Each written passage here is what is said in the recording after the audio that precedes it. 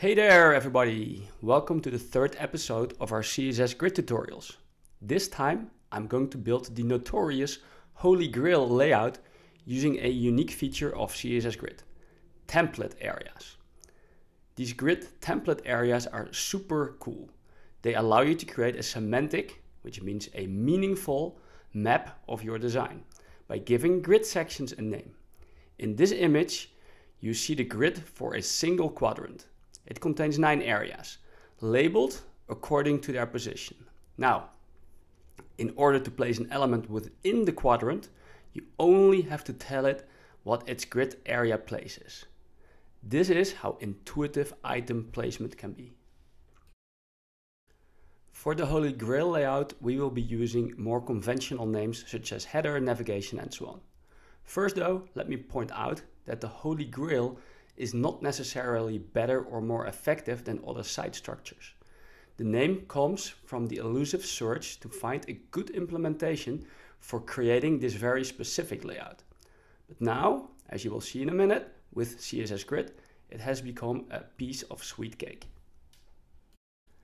We will get started on this in just a minute. First, we need to talk about a couple of specific characteristics of this Holy Grail. This layout consists of 5 layout sections: a header section, a navigation section, a main section, a sidebar, and a footer. Another requirement is that these sections always take up enough space to fill the entire full screen, even on large monitors where the content, text or images would not automatically take up that space. So what you are looking at right now is not a Holy Grail, but this image is, and it is what we will be creating in this tutorial.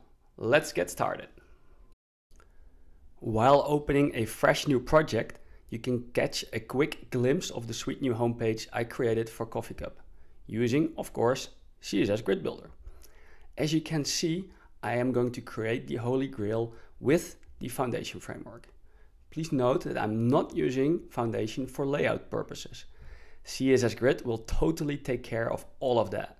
But I'm a big fan of all the other goodies that Foundation brings, especially the toggler and other JavaScripts for dropdowns, navigations, galleries, and more.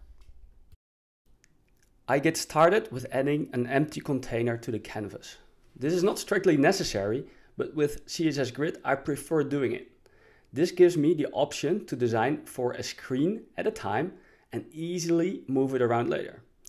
I give it a glass of Holy Grail, and make sure it takes up the full screen on any device by setting the height to a minimum of the full viewport height, the VH unit. That means that the layout can grow if dictated by the content, but it will never be smaller. I also give the background a bit of a color, which makes it easier to see what is happening here. Next, I am creating the 5 layout sections. This is pretty self-explanatory. Using the layout section class selector, I am defining the white background. The text is added so that I can label the sections later on. The padding and flex layout help to nicely position the text. When the basic setup is ready, I duplicate the layout until all 5 sections are present.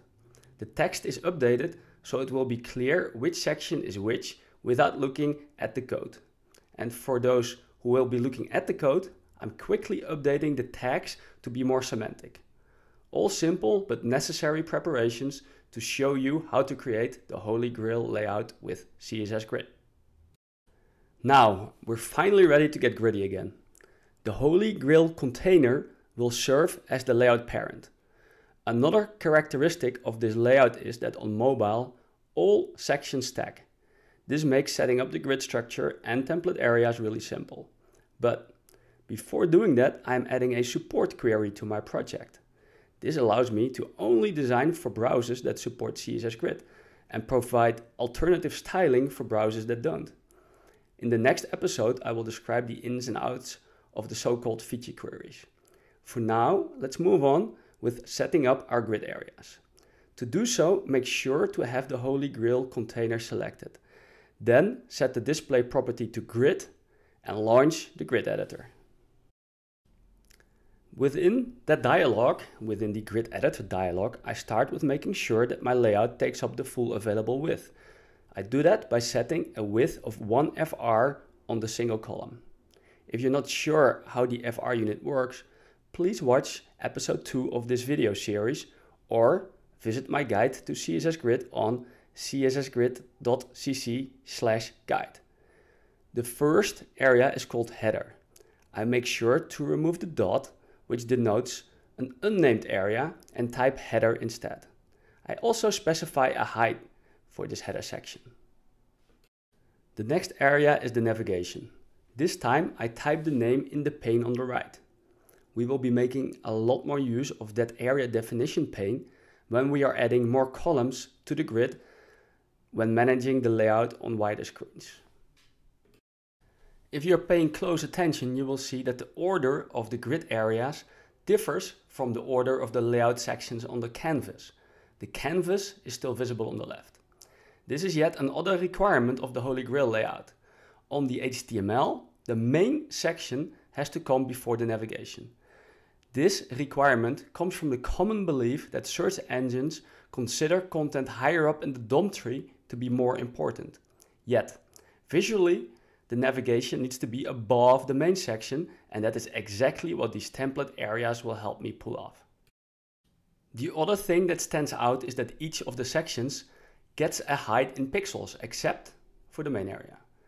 The result of this will be that the pixel-based sections get their height allocated first. Then the main section will stretch to take up the remainder of the viewport height. And just to clarify, if there would not be enough room to accommodate for any content placed inside the main section, it would stretch to make enough room and push the sections below it down.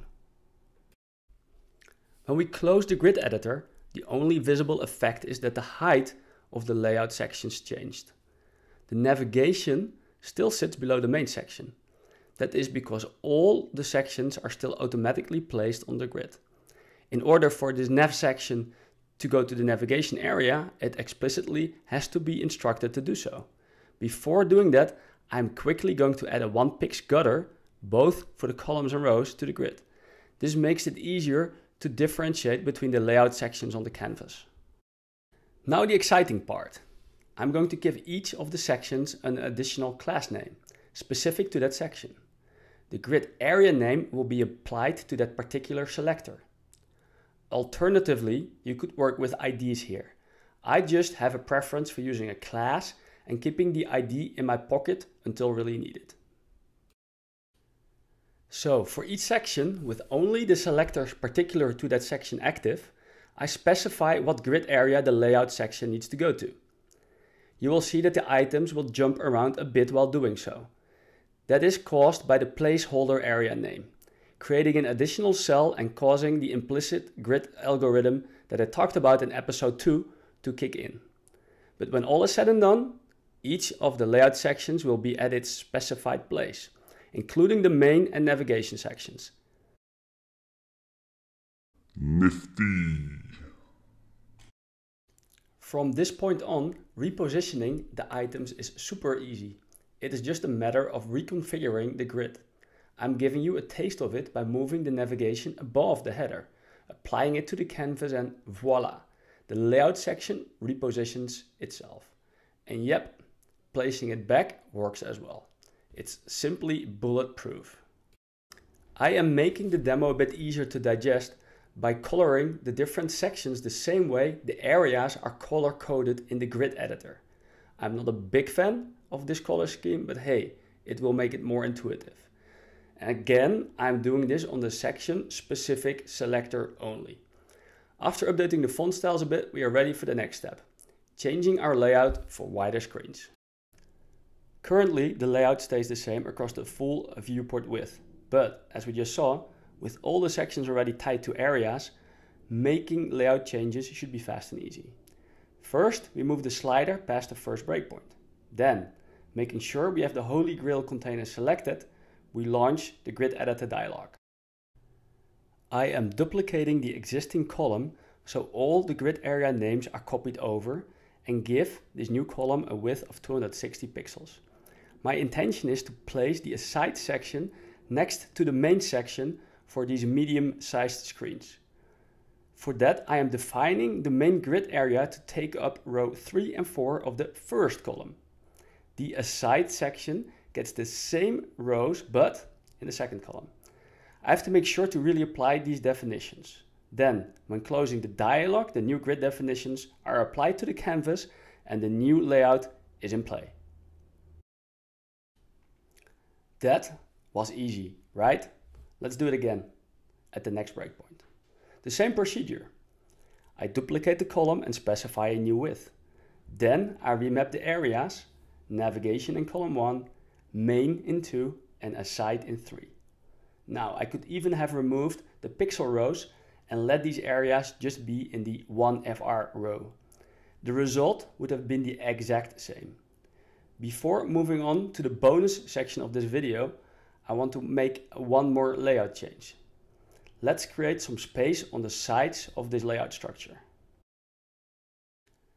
I launch the grid editor and add a 20 pixel column.